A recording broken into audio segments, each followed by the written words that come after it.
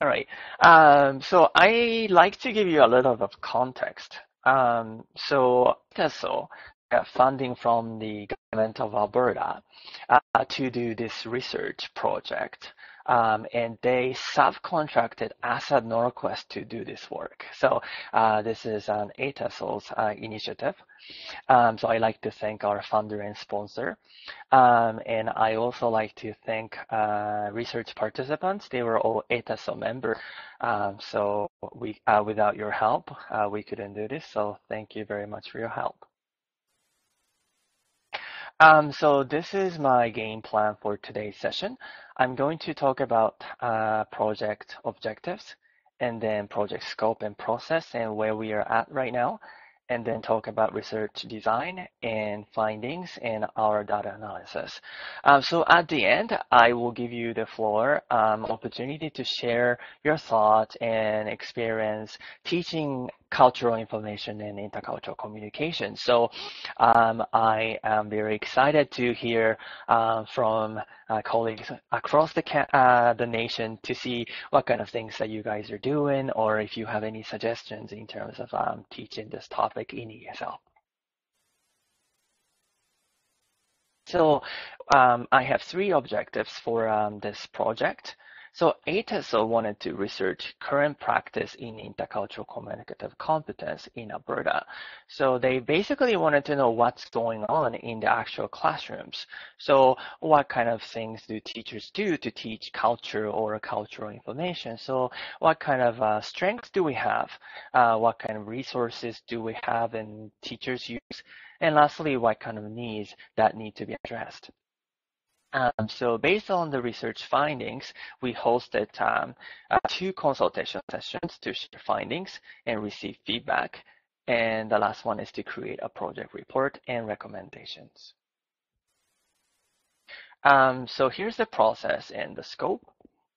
So we designed this research involving the ATESL board, especially the president at the time, Dorta Weber, and we went through ethics. We got ethics approval from Red Deer College because NorQuest doesn't have in-house ethics board anymore, so we have this partnership with Red Deer College. After that approval, we started collecting data. So we did some interviews as well as an online survey involving the ATESL members. And then analyzed the data, drafted findings, and then hosted consultation sessions. So one of them took place during the ATESL conference at the end of October in Edmonton. And then shortly after that, we hosted another session online. And now we are creating the final report, and all the findings and report will be posted on ATESL's website with links to Tutela and Rural Roots website. So I'm going to talk about our research design now. We decided to employ interdisciplinary mixed method, so interview and survey. So we use survey data to find patterns and also interview data to understand reasons and context and whatnot that you can't really get from survey. And all the questions are designed around this document, ATESL Adult ESL framework. So I know some of the you guys are participating from Alberta and also beyond, but can I quickly ask you if you're familiar with this document in the chat box? Maybe quickly yes or no?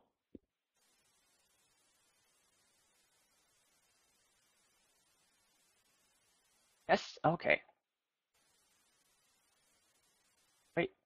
Oh, Krista, thank you. Okay. Haven't looked at it. Okay. No. Okay. Thank you.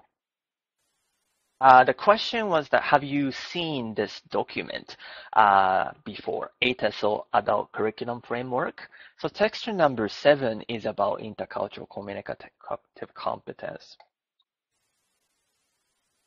Yeah, so thank you for your responses. So we our questions around this document. So this was created by ATESL, and it's based on the Massachusetts model of intercultural communicative competence, adapted to our Alberta context. So this is how we structured our interview questions. So it starts with demographics. So, in what kind of context do you teach ESL, full-time, part-time? Are you located in urban centers or rural communities? How long have you taught ESL? That kind of questions. And then section number 2 is about this intercultural communicative competence, 7 strands. So in that document, there are 7 strands. So for each of the 7 strands, we asked, so what do you do to teach this one? Any examples, any resources that you use, and all that kind of questions. And then we asked about support that they have or they want, challenges that they face when they teach culture and communication, what kind of PD do you want, or what kind of resources do you want? And do you have any questions in general or comments? So this is how we structured interview questions. So we were hoping to get as many as 10 interviews done. Invitations were sent by telephone or emails. And I, as a researcher, asked for feedback on interview questions so that we can make adjustments to the online survey questions. Online survey took place a little bit later than the interviews. And interviews were recorded for note-taking purposes, and then interviews were transcribed and coded using this online software called Deduce. So this is how online survey was structured. So again, we have some Alberta participants. Can I quickly ask you if you had the opportunity to take the online survey? Maybe quickly, yes or no in your chat box, please. Yes, thank you.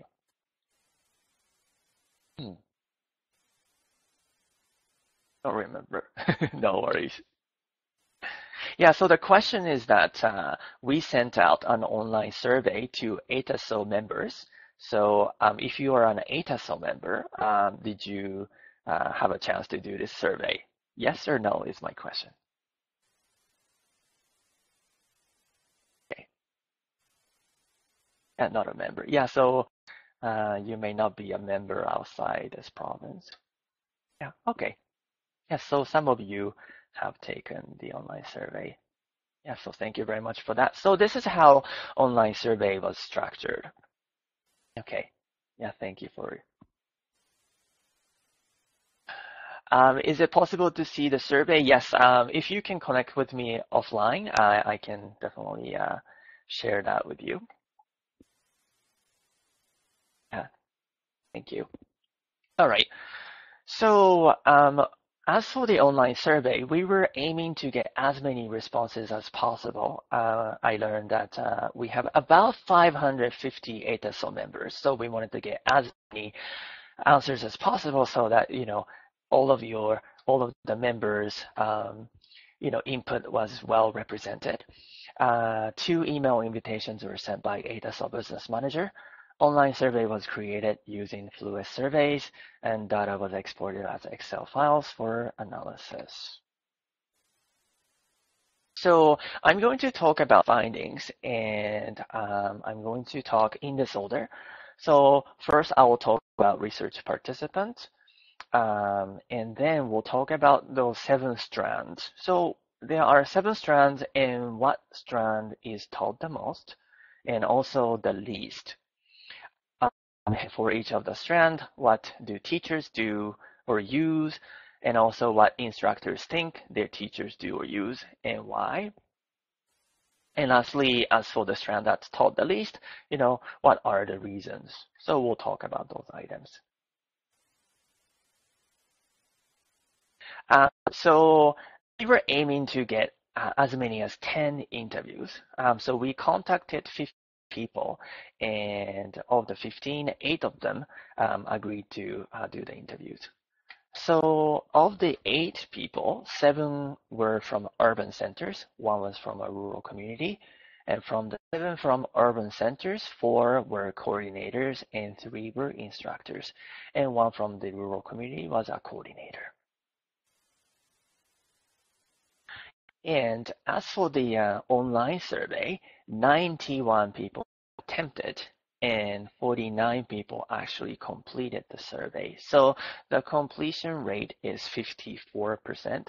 Like I said earlier, we have about 550 ATESL members. And according to the business manager, 91 attempt isn't too bad, given not many people take online surveys. So as for the 49 people completed the online survey, 42 of them were instructors and 7 were coordinators. So this study was designed around the document. Again, ATESL Adult ESL Curriculum Framework, section number 7 about intercultural communicative competence. So the very first question was are you familiar with this document?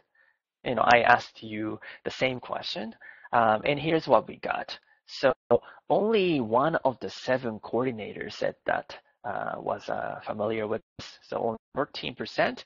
And as for instructors, only 19% of the instructors said that they're familiar with this. So we can say that this document is not really utilized by a lot of ATESL members. Okay, so there are 7 strands in this document, and what you see here is a super simplified version. I had to remove a lot of examples and explanations so that everything will fit in one page. So I'm going to give you about a minute so that you can quickly read through this, and I'll come back.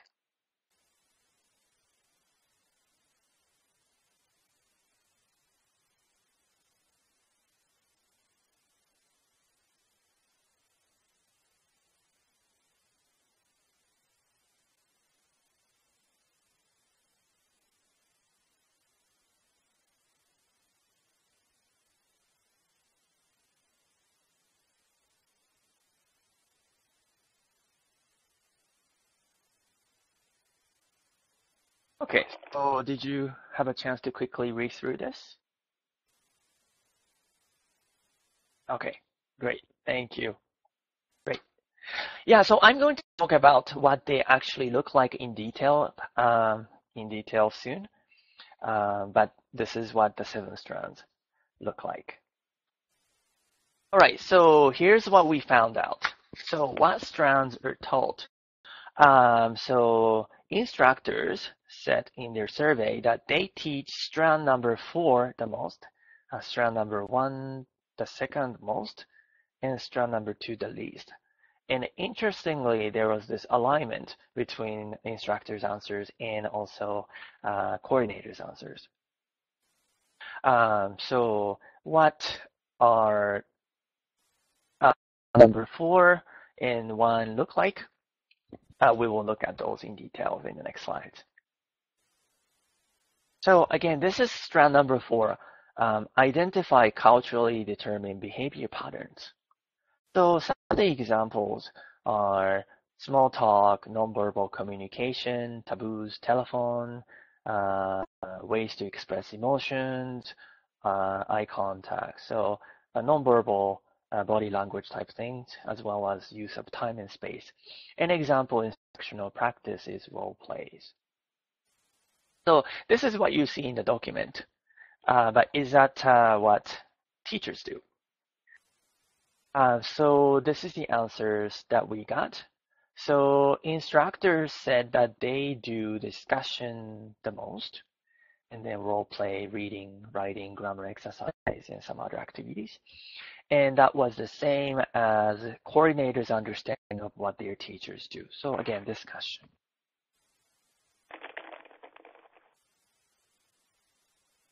Yeah. So the request here is that can we see those strands again?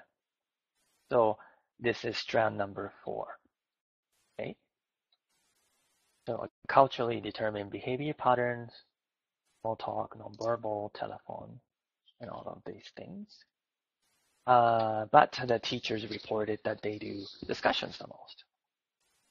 Then our next question was, so what kind of resources do you use to facilitate discussion? So these are the answers that we got. So top one is students and teachers' knowledge and experience, and some other resources follow.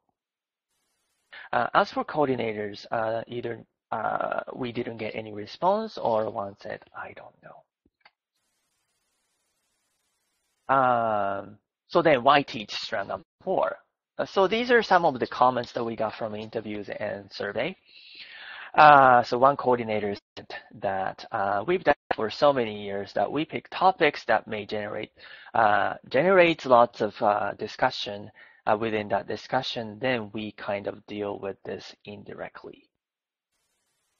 For the record, this is not my typo, but there was a little bit of subject agreement, verb agreement thing. But the real conversation can be messy. And the next one instructor said that we cover telephone protocol because they have to have a voice message. They have to be easily recognizable to employers, so they have to speak clearly, succinctly, so that when employers phone, that they can easily be gotten a hold of. So this instructor teaches a workplace-related bridging program. So telephone protocol is related to student employment. And also, so the coordinator said that generates topics. So for discussions, you need topics that generate lots of discussions. So maybe strand number 4 is taught the most. And also maybe there are more employment related things, surrounding strand number 4. So that might be why strand 4 is taught the most. So let's move on to strand number 1, which is taught the second most. So this one is about analyzing everyday behaviors in Canadian cultures and compare and contrast these with their own. So example behaviors are greetings, farewells, daily routines, eating, personal hygiene, shopping, and dating. An example instructional practice is observe, discuss, and reflect on cultural norms in video clips of everyday behaviors. So that's what we see in the document, and what do teachers actually do? So these are the answers that we got. So again, discussions that was reported to be taught the most, and that was the same as coordinators' understanding of what their teachers do. And then some other activities follow. And then resources. So again, to facilitate discussions, what do teachers use? Just strand number 4, to teach strand number 1, instructors reported that they use their own knowledge and experience as well as their students' knowledge and experience. And then some other resources, materials were listed. So now, the reasons why strand number 1 is taught the most. One coordinator said that this kind of thing comes up all the time. And another instructor said that I had one of the employers write to me to say that the person I sent was smelling body odor and could I deal with it? I say to my group, look, I'm doing you a favor because nobody will ever tell you about this and they'll just avoid you and you'll be the first one on the line to be let go from work. So like the issues related to number 1 come up. So either coordinators or instructors address these issues, and that's how strand number 1 is taught. So now we are moving to strand number 2, which was reported to be taught the least. So strand number 2 is about recognizing cultural stereotypes, favorable and discriminatory, and describes how they impact their own and others' behaviors. Examples are race, gender, ethnicity, religion, class, nationality, rural, urban, sexual orientation, and age. And some of the example practice is to have a discussion. So what do teachers do?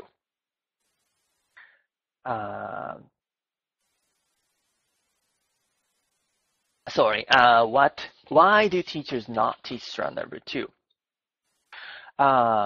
Here are some of the comments that we got. We don't have any outcomes linked to this, or it's more of something like a code contact standpoint.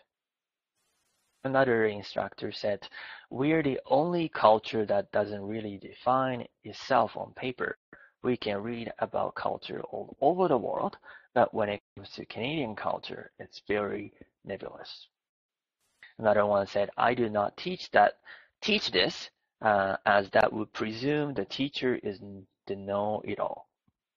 So there are a couple of reasons here. Maybe it's outcome related.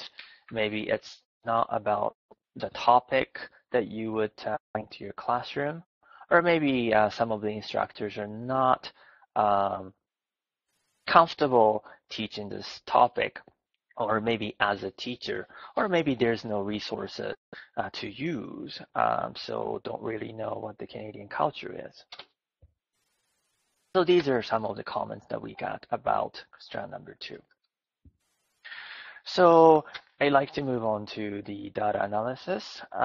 So in order to analyze the data that we got, we decided to take this approach of looking at the perception gaps between instructors and coordinators. So in particular, I'm going to talk about challenges and needs, and then we'll talk about perception that you have, and also your behavior or action in your classrooms, and also influence on your practice in terms of teaching intercultural communicative competence.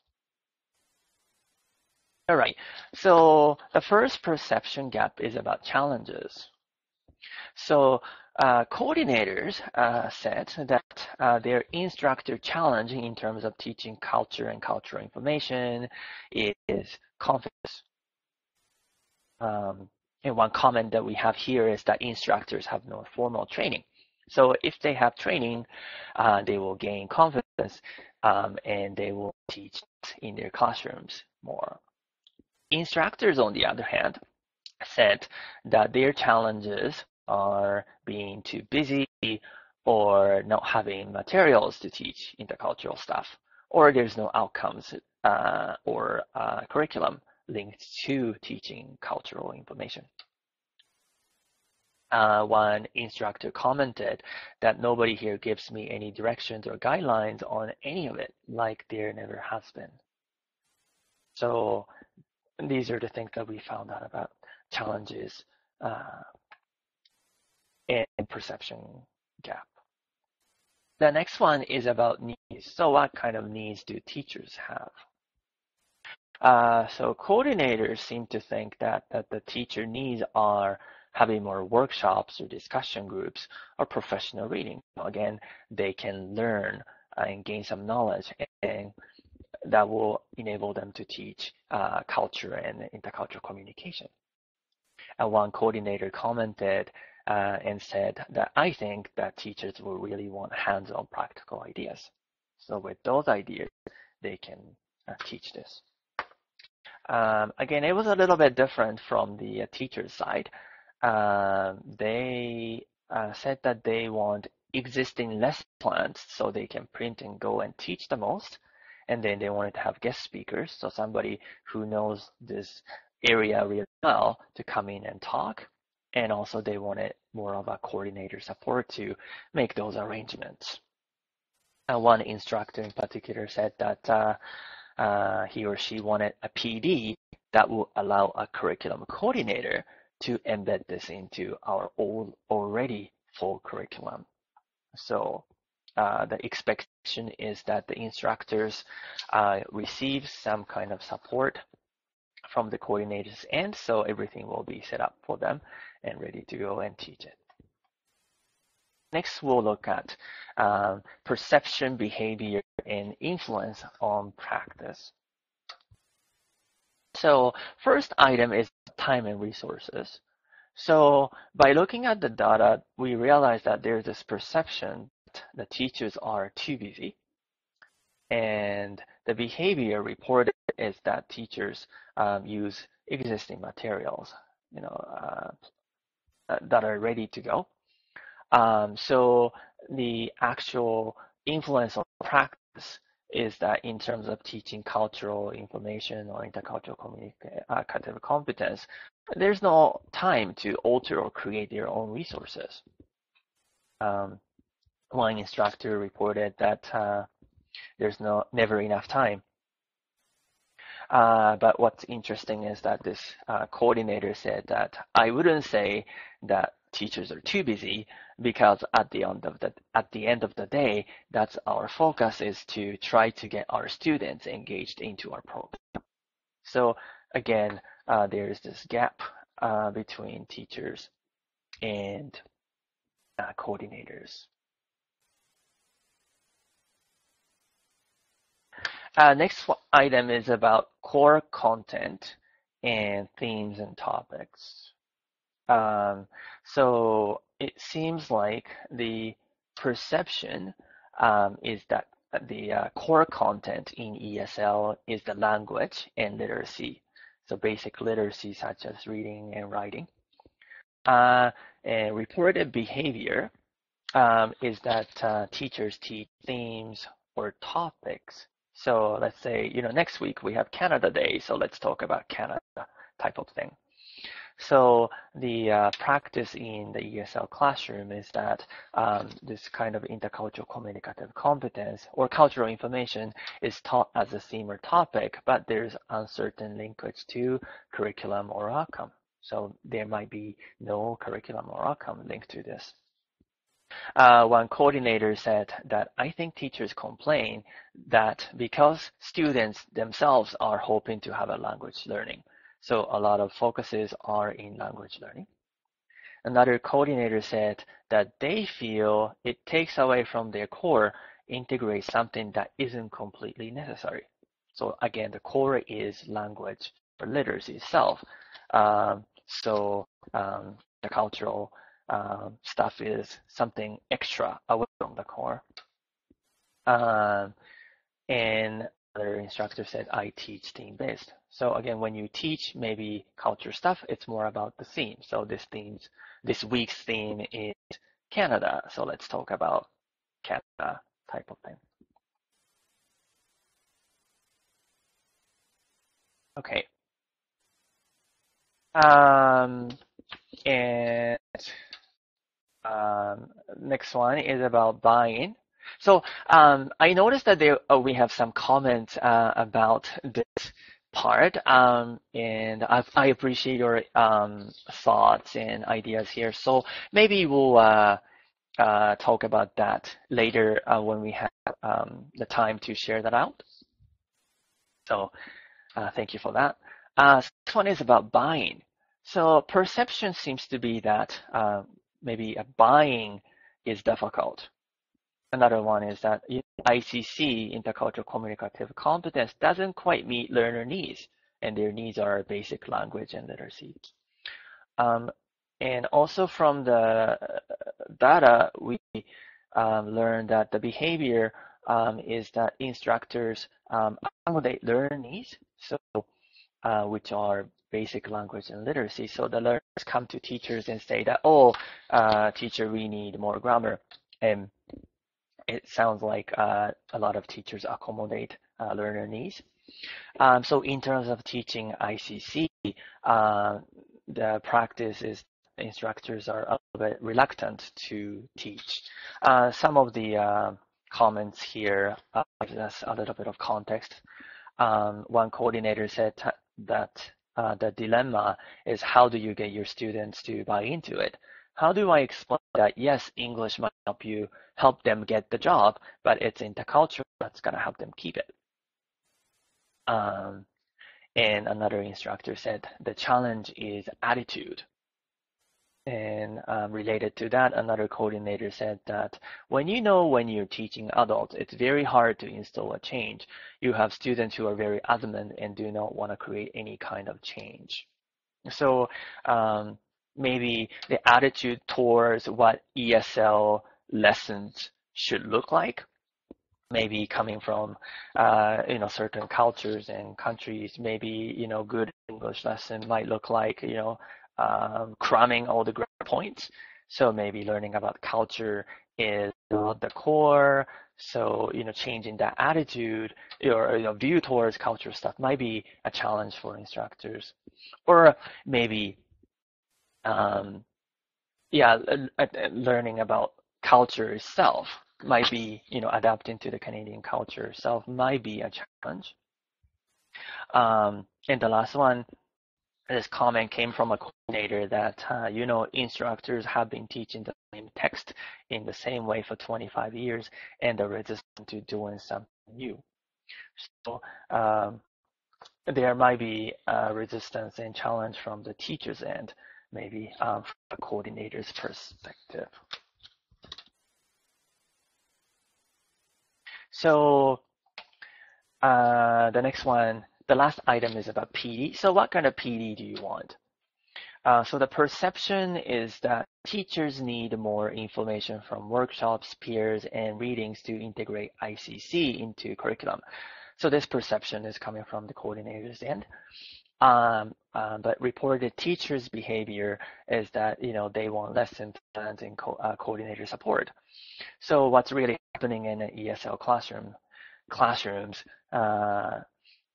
there's limited implementation of ICC. These are some of the comments. One coordinator said that I guess easy practical ideas that can easily integrate into their curriculum will be helpful. This is a coordinator perspective. Another one said they would really need to see the value of why they should take time to do this, or why they should weave it through their curriculum their current practice. So this coordinator is talking about, about having their instructors understand the value of teaching this area of intercultural stuff. This instructor said that PD that will allow a curriculum coordinator to implement this into our already full curriculum is the kind of PD that this person wants as an instructor for their coordinators. And another instructor said that there needs to be a way more concrete teaching on cultural dimensions. So again, maybe something concrete for instructors to teach is what this instructor wants. So there are different expectations and hopes and needs around PD, as you can see. All right. So we got about 20 minutes left. So I like to give you the floor to share and provide us feedback on this topic. So questions that I have here for you here are, what is your ICC practice like in your program? I mean, I said that in Alberta, we have this adult ESL curriculum framework. Section number 7 in particular is about ICC.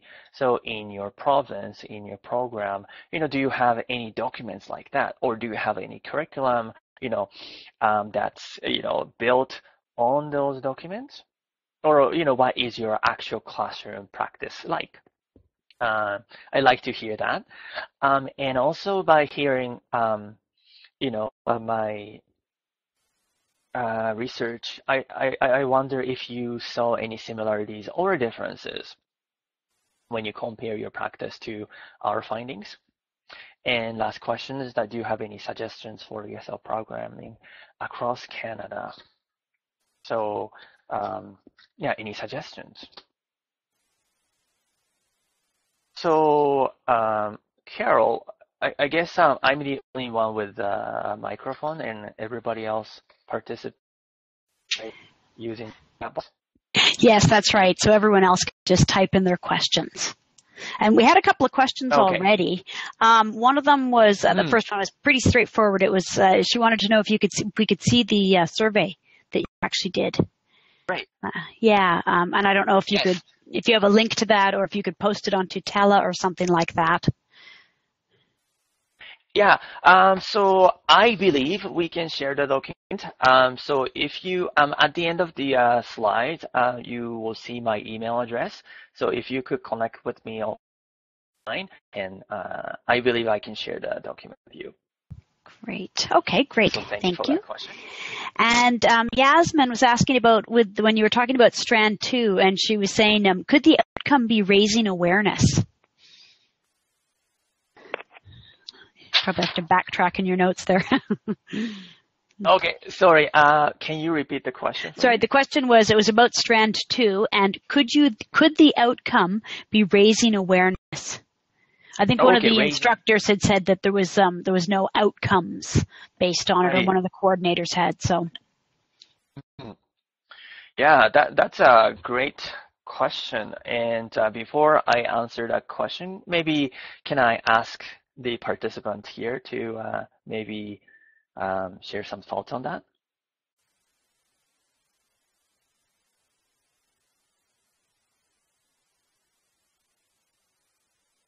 Okay, so I'm going to read this. Krista says that I think most of us who are instructors in the LINC program are lucky in the sense that the cultural awareness is inherent in the materials that we use.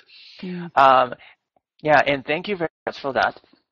One thing I didn't mention is that when we ask for a research participant, we kind of limited this to provincially funded ESL program coordinators and instructors.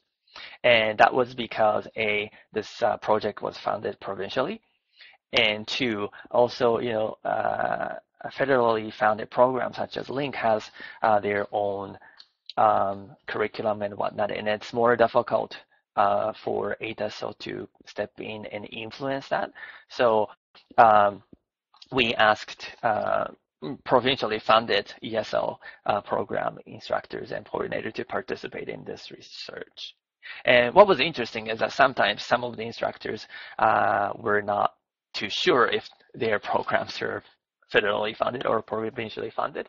So that was another learning for us that, maybe that's, understanding the system might not be some of the teachers' focus. So thank you for that. And then Nilay, my learners love anything we do related to ACC, and the buying is, fantastic. We talk about culture shock differences and similarities among cultures in respect to diversity. Excellent. Thank you for that. Excellent. And Sherry, for a long time, our coordinator felt the curriculum should involve language acquisition and not intercultural communicative competence outside the need to function in the classroom and on the campus academic. Okay, so now we do incorporate intercultural competence workshops and a class on Canadian culture. Okay, excellent. So there's a shift within your program. So that's interesting. Thank you for that. And Ken said that ICC is a big part of what we do. Right, oh, Karen, yes. All right. And I believe, Karen, you teach workplace related programs. And, Karen Lee, I'm sorry. Different Karen. Oh, LINC. Okay. So that's a big part of what you do. Excellent.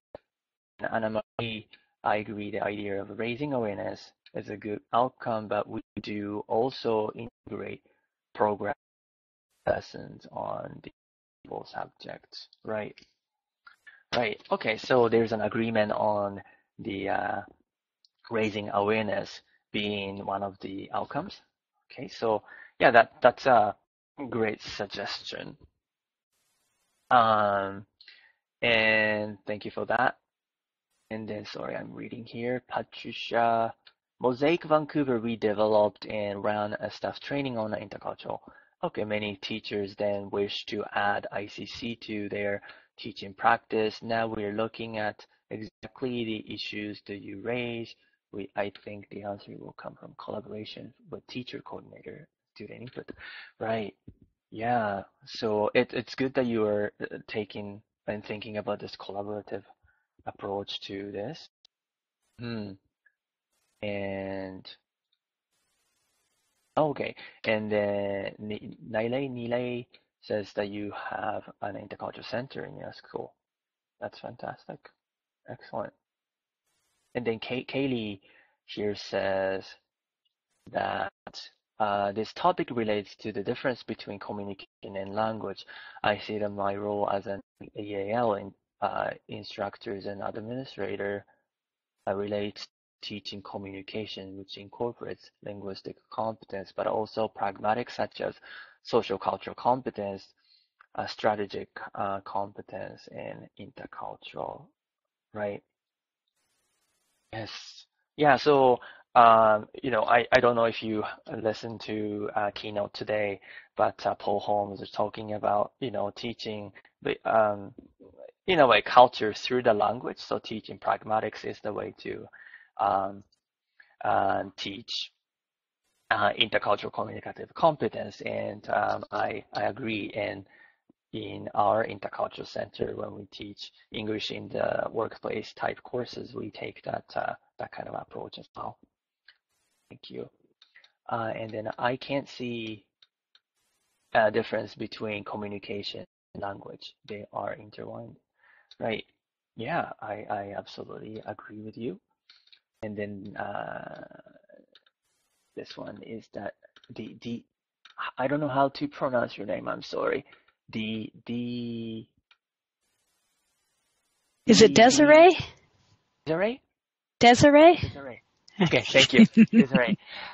So can you comment on the implied gap between coordinator awareness of instructor practice needs and actual instructor practice needs? Did this research get used to inform coordinators about the benefits of more regular feedback from their instructors? Yeah, that's a great point. And when I had a consultation session online, one of the coordinators was a little it was a it was like a wake up call for this particular individual, and she thought that she was on the same page with her instructors, but she thought maybe she shouldn't make any assumptions.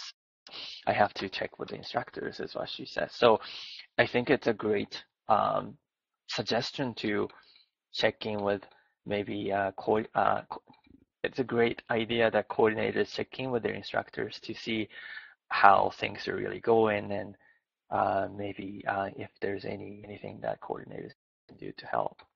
Yeah. Mhm. And we are getting more here. Um, you can tell students who learn English in your home country from a book outside Canada, they have language without ICC and it's off somehow. Yeah, I can definitely relate to that. I got most of my education in Japan, and that's where I learned English. So yeah, definitely there was not a lot of pragmatics or any pragmatics focus on the language. It was more about mastering the grammar structure and all that stuff. So yeah, I had to learn certain pragmatics when I came here, right? Yeah, language is used for purposes, communicative ones, right? Uh, Importance of the context is forgotten, and we may focus on the language only rather than the broader picture of how language is being used, right? Yeah, so I agree that, when you teach language, culture through language, so pragmatics, context is really, really important. And being able to recognize and use the context appropriate language is a skill, and that sometimes needs help, right? So yeah, I definitely agree with you. How regular any matter of the feedback should be. Um, how regular and in what manner the feedback should be. So Desiree's question is about between instructors and coordinators. I do not have answer for you. Do you have any suggestions? We have lots of members here, but in terms of communicating between coordinators and instructors, do you have any suggestions? Or do you have opportunities to do that? Or is it a no-no in your practice?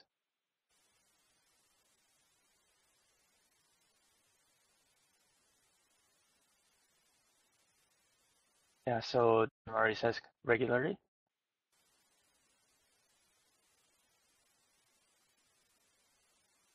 Sorry, the question was that, do I have any suggestions about regular and in what manner the feedback should be between coordinators and instructors?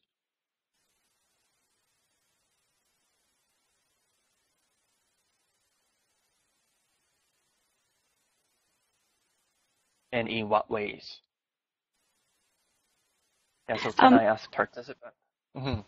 Sure. Yeah, I can answer that question, Desiree. What we do here at iSANS is I'm in really close communication with my instructors, and all of our curricula has intercultural communication embedded in it. Some curriculum has it more than others, but certainly everything does. And we communicate, if not daily, certainly weekly, on what they're teaching and what's going on in the classroom and what students need. So yeah, absolutely, on a very regular basis. Mm-hmm. Yeah, thank you for that, Carol. You're welcome. And Nola also says ours too. Okay. Yeah, so in some cases, yeah, that kind of dialogue is happening. And Maggie says, I do classroom observation looking at their lesson plans, modules, and monthly meetings. Okay, so you do that. Patricia says that, Carol, you have good ICC knowledge and skill. We all need this, teachers, coordinators, and learners. So kudos to you, Carol. Yeah, do you have any suggestions, Carol? Well, we do a lot of professional development here at iSANS. Most of our staff are on salary, so we don't have to worry about paying teachers outside of, regular teaching hours, which certainly helps a lot. And we do, training around essential skills around CLB on a monthly or a bi-monthly basis. Manola's question, are all your instructors in the same building? No, we do have some LINC home study instructors who are outside of it. And, for people who are outside, the online instructors, yeah, their PD is less than the regular full-time instructors would have. So there's always challenges in getting people up to the same baseline knowledge and information and skills. So it's kind of it's always in progress. It's always, something that we're working on. Mm-hmm. Yeah, thank you for that, Carol.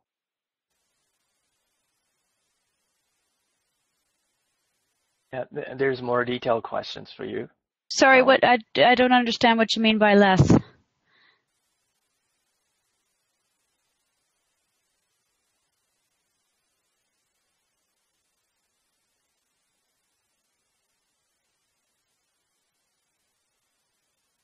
Oh, for the online instructors, you know what? I don't actually manage that program. It's one of my colleagues who manages it, so I can certainly ask her, and I can get back to you on Tutela.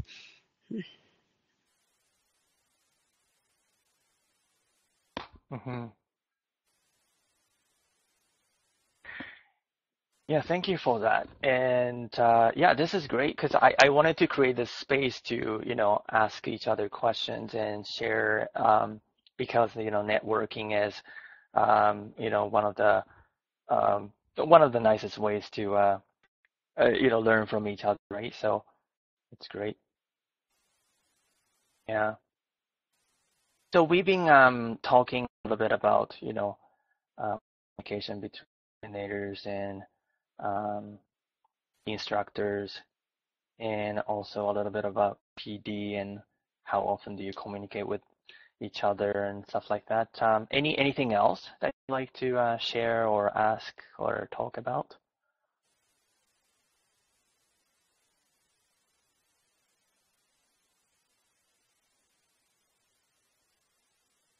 Hmm. So one of the things that I noticed from your comment is that how do we get the document that you mentioned? So if you go to Alberta ATESL website and typing ATESL Adult ESL Curriculum Framework, you can download this document. And section number 7 is about this intercultural communicative competence. Fantastic. So it's free as well? Yes. Yeah, freely available. Love free. You type that out, please. Okay.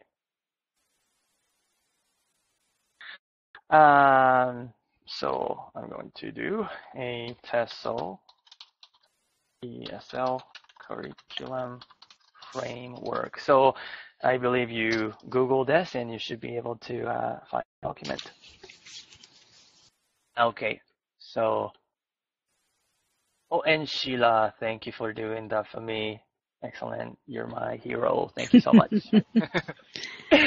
And here's a question from Patricia.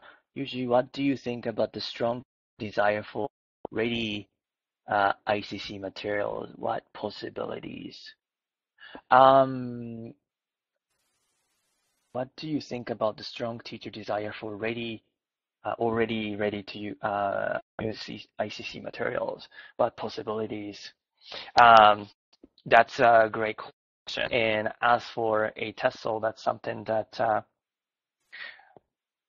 we talk about. I guess we can talk about. So, my role in this particular research project was not to basically learn about what's happening and report that and make some recommendations.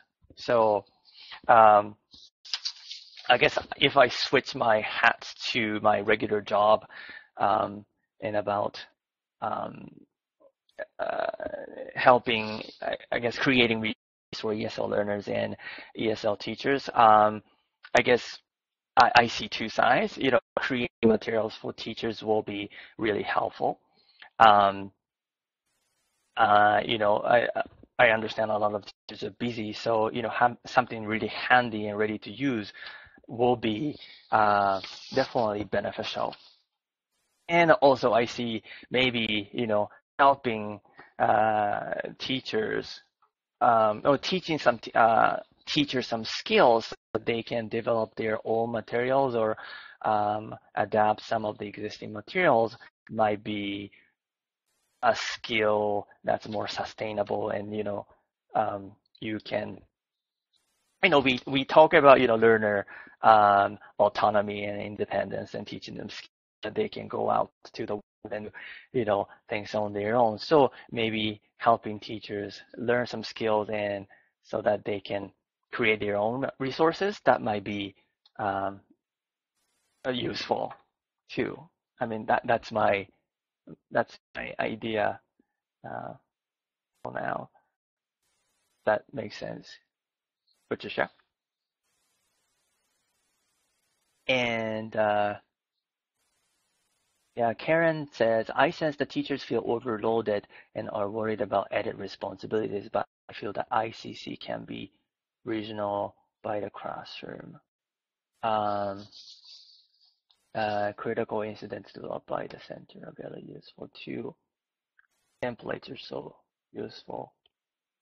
Right, yeah, so again, ICC is viewed as an extra content, so adding some extra work, might not be the way to go. So we might need a different approach to this. I don't know if anybody has suggestions before I talk about that. Yuji, we're down to about 3 or 4 minutes here. So okay. I'm wondering if we could possibly continue this conversation on Tutela. Okay. Sounds because we can set you up on Tutela, and then people can go in and ask all the questions and get links to the resources as well. So. Okay, yeah, sounds perfect, Carol. Yeah, so Great. the last slide that I have here is my email address. So if you'd like Mm-hmm. to connect with me and ask me any questions, or if you want some of the resources that we created free available, or any questions about the ATESL research project or ATESL in general, please connect with me. Great. Well, great. Thank you so much, Yuji, for a very informative and interesting session. Your research has given me a lot to think about, actually. It was very, very interesting, and I'm certainly going to be looking at those resources. Thank you so much, Carol, for your facilitation. As well, thank you, everybody, for your time and contribution to the discussion. I really appreciate it. Great. Thanks, Yuji.